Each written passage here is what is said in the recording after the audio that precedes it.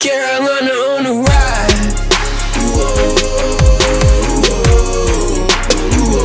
Carolina on the ride. Welcome, Panther Nation. Bill Mack here with another edition of the Panther Prowl. Glad you folks could join me for Panther fans. This is indeed Bill Mack here with another edition, getting you ready for the winding down the 2017 season, as we are 2 games left before the end of the regular season, as our Panthers are in their they're set, ready to try to go in and bring out hopefully a win this weekend and also a potential playoff spot. Right now it's still sketchy, as we have the top 3 of the 4 teams in the NFC South that are fighting for the division and the 2 wild card spots, as all 3 of our teams are in a deep hunt for that. So as our and of course our last 2 games are against our division rivals, the Tampa Bay Buccaneers, as we will host them as our final home game of the season, and we ended out in the regular season finale next week in Atlanta, which these 2 games are all important, as we hope to win these games and hope a little help from Atlanta next week or week after. So I'm looking forward to it. I'm just hoping that our team can do it. There's a lot going on, and so let's just get right into the video with the result with the stats here. The Tampa Bay Buccaneers are at 4-10. They are 1-6 away. Our Panthers are 10-4. They are 5-2 at home. ESPN projects the Panthers to win at 73.6%, a good, overwhelming, almost 3/4 percentage in winning this matchup. Of course, we know Tampa Bay has been beat up. Cam is 261 completions out of 433 33 attempts, 29.62 passing yards. He's got 21 touchdowns and 12 interceptions. Jay Stewart, of course, has 191 carries, 661 yards, 6 touchdowns. And, of course, our leading receiver is Devin Funchess. He has 58 receptions, 781 yards, and 7 touchdowns. And we go to the other side, the opponents, the Tampa Bay Buccaneers, of course, led by Jameis Winston. He has 233 completions out of 364 attempts, 2774 yards, 17 TDs, only 8 interceptions. Of course, leading rusher Doug Martin, 129 carries, 402 yards, 3 touchdowns, and leading receiver for them, Mike Evans, at 60 catches, 839 yards, and 5 touchdowns. So we see the receptions there and the running. Excuse me. We see their running is lacking with their leading rusher. This is some news from Carolina. Happened this past week, of course. Injury report. Shaq Thompson did come back to practice, and he practiced as of Wednesday, as this video being presented to you. We see that, of course, guard Trey Turner is still in protocol. He may or may not be ready by then. As of right now, I don't think he's going to play. Linebacker, of course, Thomas Davis, was suspended after last week's hit on Devontae Adams, the wide receiver out of Green Bay. They had it appealed. It's only down a 1-game suspension, which I think he's going to serve this week. And, of course, we see that owner Jerry Richardson, after all the scandal with the inappropriate misconduct, the workplace misconduct suits and investigation done by the Panthers and the NFL, he has agreed to step down and sell the team at the end of the year. He won't have any kind of talk about bids or anything like that, or prospective owners, until after the Panthers have played their last game. Luke Kuechly, congratulations to Luke.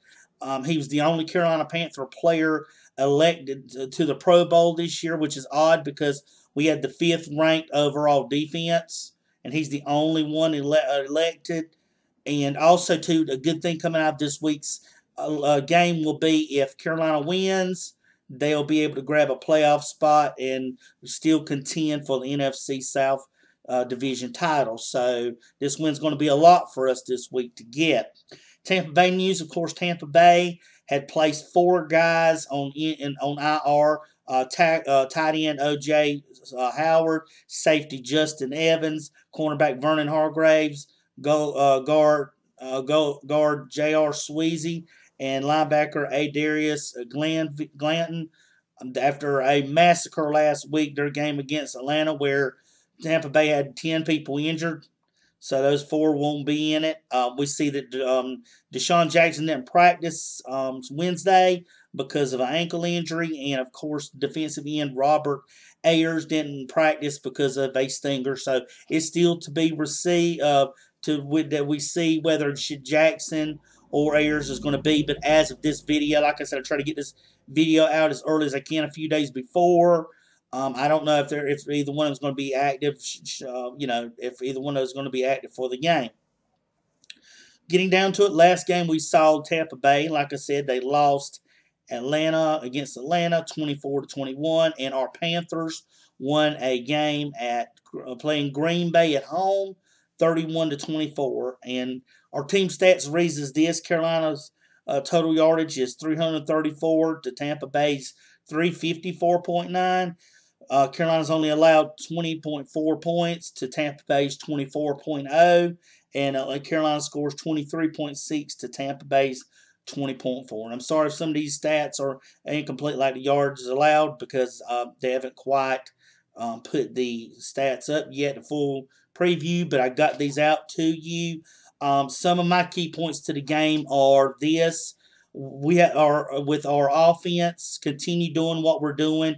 Cam has been doing really well. Let the run game, let McCaffrey run, because we've seen that Tampa Bay has been really bad against the run since week 7. Their week 7 bye. They've been really terrible with the run. Our run has really been helpful to us, except last week. But we need to let that run go against Tampa Bay.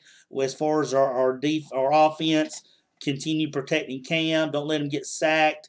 And Cam won't throw the turnover. And Cam won't throw interceptions and make turnovers. Khalil's hopefully will have a little bit easier time this week than he has been the past few weeks.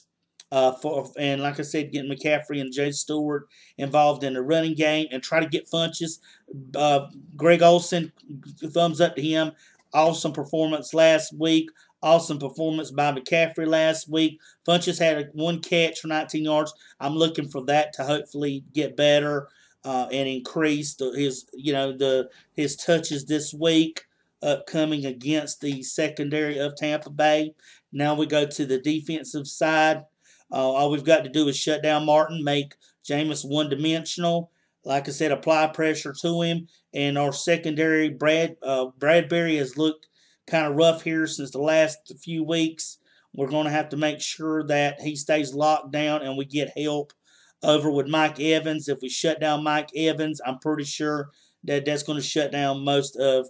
And if Jackson's playing, which he's hurt, he's not going to be at 100%. So we have a chance to get an easy win here if our team just plays up to it and not overlooks them to play Atlanta at home, because that's going to be the real test for us. This Panther Nation should be a win for us if we stop it. Like I said, stop the run. The run hasn't been effective.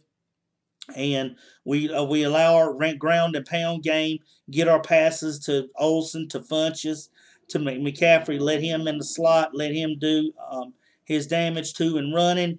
We shouldn't have that hard of a game here. I mean, our guys are doing well. They're wanting to send, since Jerry Richardson is selling the team at the end of the year, the Panthers want to go all the way and win a Super Bowl. Well, now's the time you've got to really dig in. You've got to pressure. You've got to pressure these teams.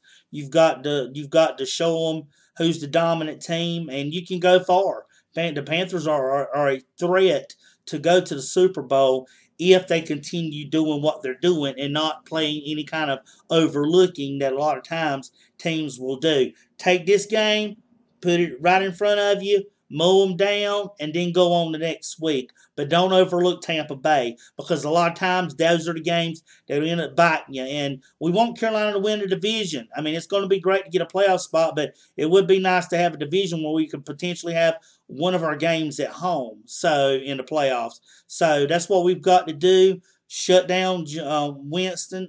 We've got to shut down that running game and let's just keep our running game and our passing game going. This should be a win for us, Panther Nation. So when I come back to you, like I said, it might be late with the review.